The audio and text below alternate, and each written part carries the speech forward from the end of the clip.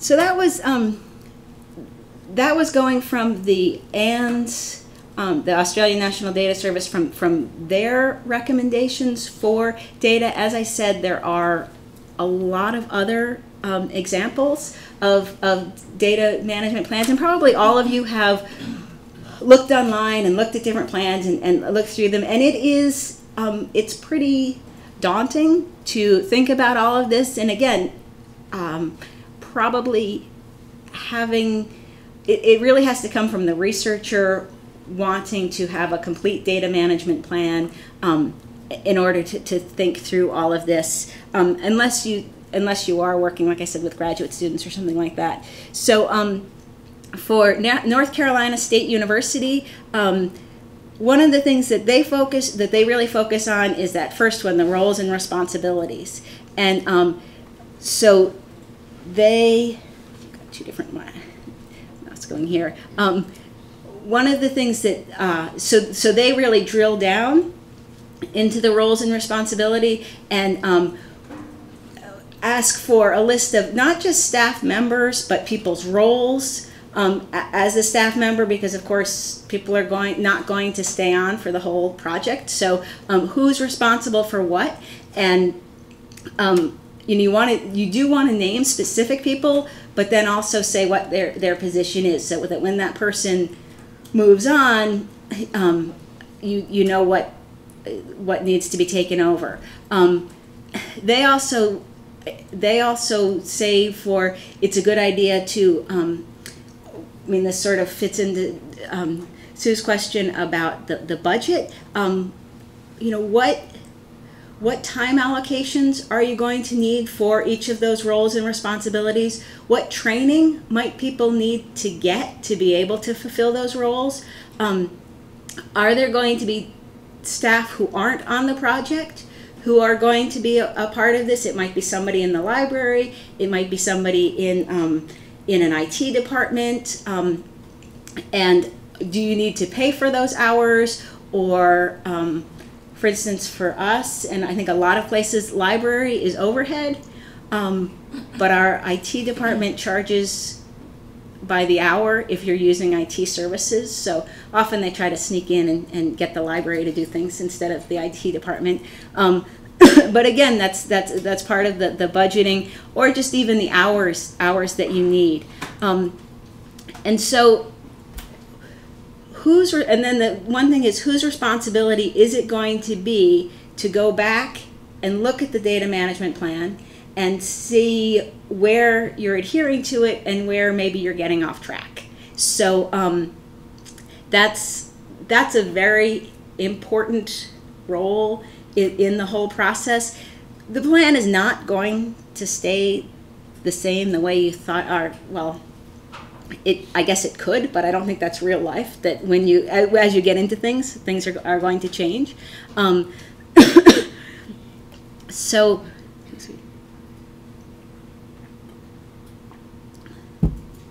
also in looking at who owns the data, if the PI who was responsible for this project leaves the institution, but they've stored their data, they have their data stored with you, then who's going to be responsible for that data, and who's going to take over, who's going to take that over?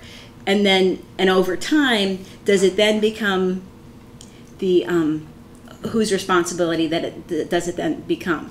So for instance, in our case, once the shipboard data has come, while it's on the ship, the library has no responsibility for it. It's the PI and IT on the ship.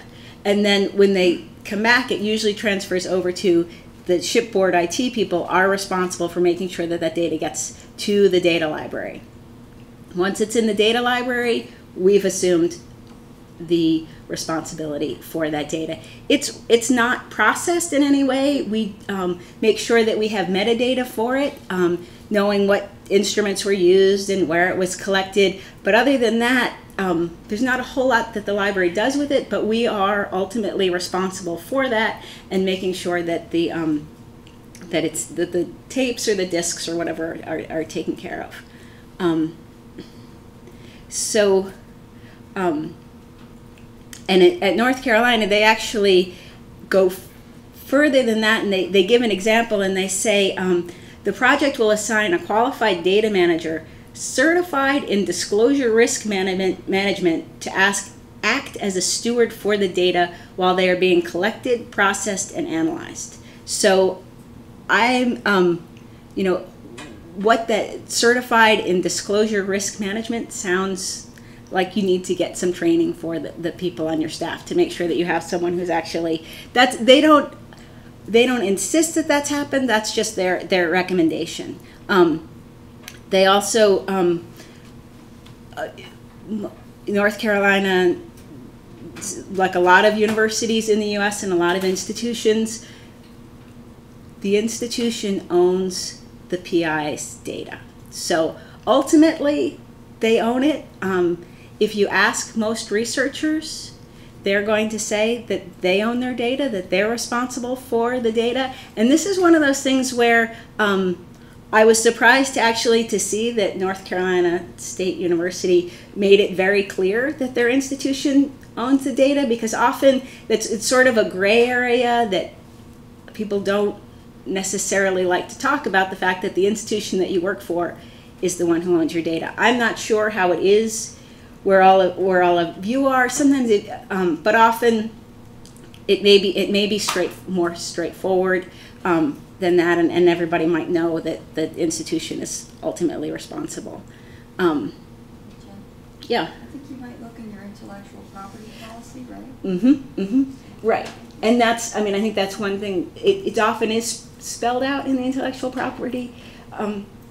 But again, I think that if you asked most researchers, they feel that it's their data, that they can make the decisions to do with it as they want, as they wish, and if they go someplace else, that they can take their data with them. This also applies to grad students, and there have been issues with this. A grad student doing a work in a certain lab, do they own the data? Is it it's their data, it's their research for their dissertation, but if for some reason they leave the lab that they're working in and they go somewhere else, do they need the permission of the PI to take their research data with them? And in most cases, it's, everybody is going to say, yes, that's fine, you can use the data, and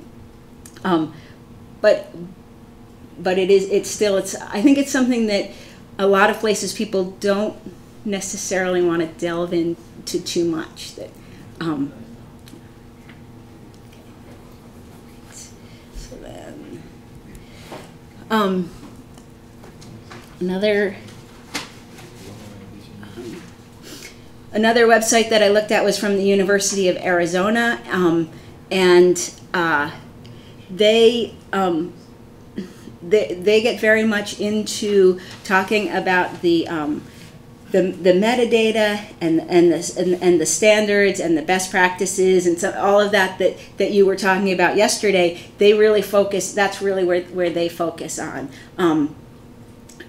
These are sort of all of the questions. A lot of places who do data management guidance, data management planning guidance for researchers, have it as questions. Sometimes it'll be a checklist, but often it's questions, and if you can drill down and get more information about them.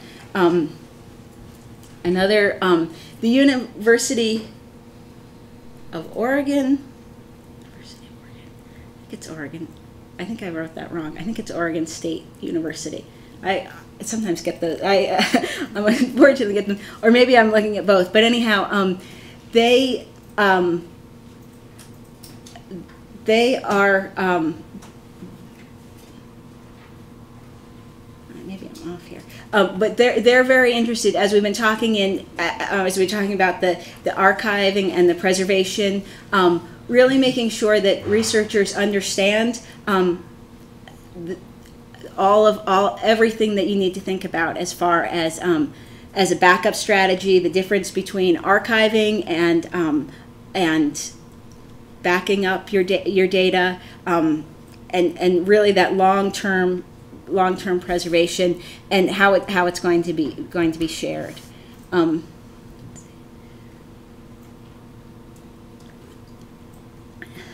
So the UK data archiving webpage on all right here, yeah, on data storage, they go through all of these bullets and highly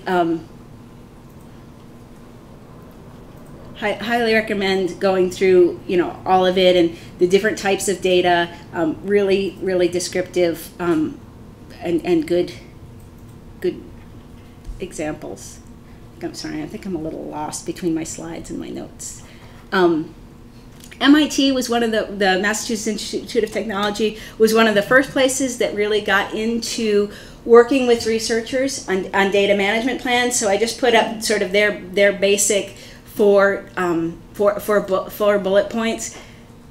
They were a leader in the beginning. They still work with researchers a lot with data management, but they have found a lot of the same struggles that I think a lot of us have found, that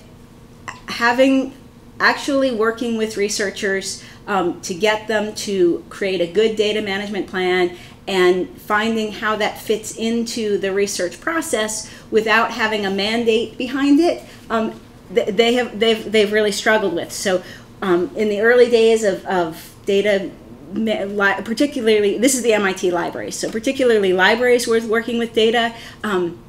They were definitely a leader, and they still are a leader, but they're they have the same struggles that the rest of us do as well. So these are the resources that I used for putting this together, and what I wanted us to do now is I have an activity which I haven't ever actually tried with a group. So let me see. There's a librarian who works with researchers in data. Oh, you know what? Wait a minute. I'm not there yet. I did get off on my on the two, because one of the other issues that I really didn't get into was where are the ethical issues around your data. So we talked about intellectual property and who owns the data, but anytime that the data is going to be preserved or shared, you need to make sure that you are getting that you have permission to do that from everybody who might have ownership over the data, and then, as we talked about, if you are working with human subjects, even if you're doing surveys of people, making sure that the data is anonymized and that people's identities will be protected, and then if you have data that is sensitive, how is that going to be stored securely and then also transferred securely? So ethical issues can affect how you store your data, who can use it, how long it's kept, and any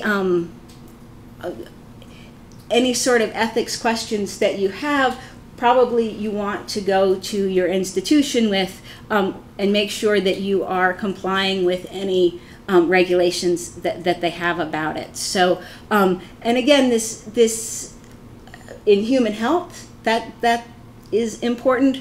But if you are doing if you have information that has surveys that involves, if you're surveying fishermen for catch, if any time you are dealing with people, there are immediately more privacy concerns that come up. So this is it's just a really important, always an important thing at the beginning of your project. Probably one of the flags that would come up first would be if there's anything that deals with humans in any way, that you want to make sure that you are covering all of the ethical bases. And then also the intellectual property rights. We talked about the difference between the PI and the institution, but there may also be requirements from whoever is funding the data, and they may have intellectual property restrictions or requirements for your data as well. So it's just really important. If the data is going to be reused, is it going to require a license? We talked a bit about Creative Commons and why you might not want to have the data licensed. But again, going back to that discussion earlier about open science and all the different ways that the data can be licensed, and some of that may not be 100% your own choice. It may be that the funder has mandated that all of the data needs to be open. I think more and more government funding is moving in that direction. So it's all, but on the other hand, is there a valid reason for postponing making the data open? So if there's going to be a patent that comes out of the data, that can be a good reason for postponing making the data open. And usually a funder will, at least in the US, if there's somehow a patent or some other use that's coming out of the data that you need to embargo it for a period of time, putting that in your data management plan is important so that you can get, if you need to get some sort of exception. And then again, just making sure that all of this is really clearly spelled out in your data management plan. Who owns it? What copyright restrictions are you going to put on it? And what are the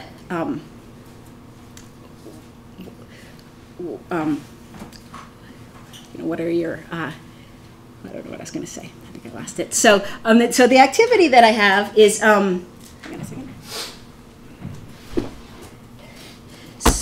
So it was created by a librarian at the University of Iowa Libraries. Her name is Megan O'Donnell, and she is a data management librarian, and she works teaching students about, graduate students about data. And so what she came up with is it's a bingo game. And again, I have not played this, but I have bingo cards and a case study, and I'm going to pass them each out.